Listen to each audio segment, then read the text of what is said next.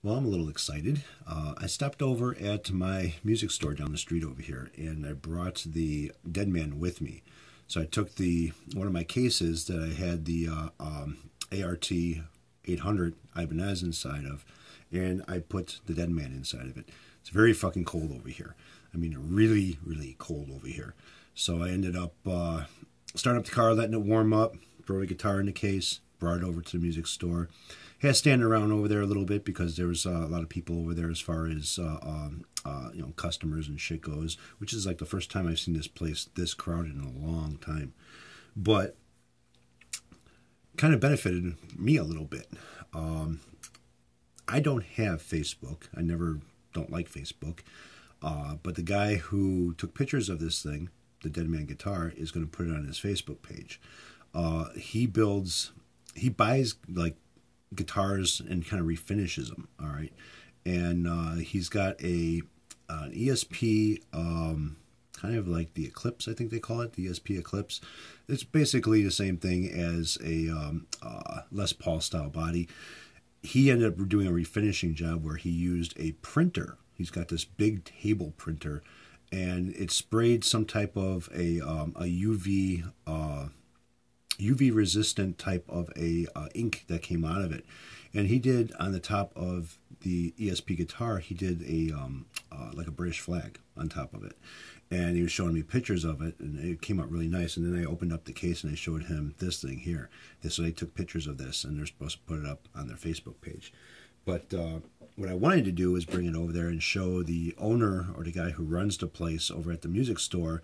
He's been kind of itching me to bring some of my guitars over by him. But, you know, personally, you guys seen the pictures of them. You guys seen the videos of them and stuff like that. But, you know, it's kind of like one of those things where I don't think it could be better. You know, I don't think they're good enough. But, you know, you guys see it, and you guys, you know, watch the videos and stuff like that, and do the oohs and the ahs, and that looks nice and stuff like that. But to me, it's like, you know, I could have did a little bit better. You know, it's one of those things where even like an artist drawing painting a painting and stuff like that, always feels that they can do better than what they did the first time around. So he's been itching for me to bring over one of the guitars that I built. So I brought over the Deadman's, and the outcome of it was fucking awesome. I had so many people standing around me, number one. One guy, like the guy who does the Facebook thing, he played it a little bit, and he liked it a lot. And he was asking, you know, is this for sale? You know, are you selling it and stuff? I says, right now I don't know exactly what I'm going to do with it, but I want to enjoy it a little bit before I actually put a price tag or put it on eBay or something. I says, I was thinking about doing the eBay thing. Then we started talking about, I guess he did the same thing where he was buying and selling guitars, and I told him what I was doing with them on eBay and stuff too, and he even said the same thing, that it got to the point where people were putting such a high price tag on their guitar on eBay, it wasn't worth buying anything anymore because you weren't going to make anything off of them, which this guy was right. So I want to take this thing out and put the guitar that's supposed to be in this case back in this case, but I ended up showing it to the guy who runs the music store. And he held it. He was playing it a little bit. And the guy's a fucking excellent guitar player. He didn't have it plugged in or anything, but he was playing around with it just like acoustic. You know? So he asked me, he says, you know, are you selling it? And I says, I don't know yet what I'm going to do with it. I says, I have no idea. So he was looking at the inlays and the inlays on the neck and everything else, and he was very fucking impressed. And I was really surprised at his outcome. You know, it's one of those things, like I said, you don't think you did good enough when you make something or build something, or you think you could do better, you know.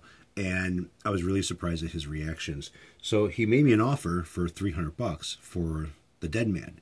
And I told him, I says, well, that's, you know, a good offer. I says, but, you know, I don't want to walk in here and see it on your rack for, you know, $500 or $600 or whatever, you know, after I leave. And he's like, oh, I can understand that. And I says, all right, fine. I wish I had my fucking phone with me, but it was on charge here in the basement. Man, this was pretty cool. So another guy walked in who is, you know, just a guitar player. And the owner says, hey, come check this out. So he opens up the case again, and he's showing it off, and the other guy is kind of flipping about it, you know, with the artwork and shit like that, the bullet inlays, and For some reason, the neck was a big issue with these guys as far as looking at the inlays go and how it was done. They were asking me questions about what I did and how I did it and stuff. The biggest thing is, they know what Wilkinsons are, but as far as the Dragonfire pickup, nobody knows what the hell that is, especially over at that store. So when they asked about the pickups and stuff, I told them, I said, well, it's a P90 Wilkinsons, and the other one is a Dragonfire humbucker. And they're like, what's a Dragonfire? So, that I can understand. This is a guy who has a music store who sells, all the brand name EMGs and shit like that you would know of, not the China crap. So it was kind of cool. I really enjoyed the visit over there. I gotta say, this thing really put up a nice show. And so I don't know what I'm going to do or how I'm going to do it yet, but we'll see what's going to come up in the future for this puppy. But I ended up putting my logo on the headstock. So all it says is EJC's Customs on it. And yeah, they were really impressed with it as far as the bullet inlays. And they didn't quite notice this right off the bat. It was like, oh, it was like a surprise to them when they saw the switch. But yeah, I'm fucking happy. So I was asked, see, this is the guitar that belongs in this case. Make sure this puppy is okay, if there's no problems with it, because I haven't touched it in a long time. No, everything's good. Everything's good. But I was asked when my next project is going to be. And I told him, I says, well, I'm not going to be building kits no more. And the one guy says, that's a kit guitar? I says, yeah, that came from a kit. And again, the question was asked about how much was the kit and stuff. And I told him, I says, this was like a $140 kit. It wasn't one of the cheap ones. It was kind of like in the middle. And a guy was asking questions about the kit. How did it come out of the box?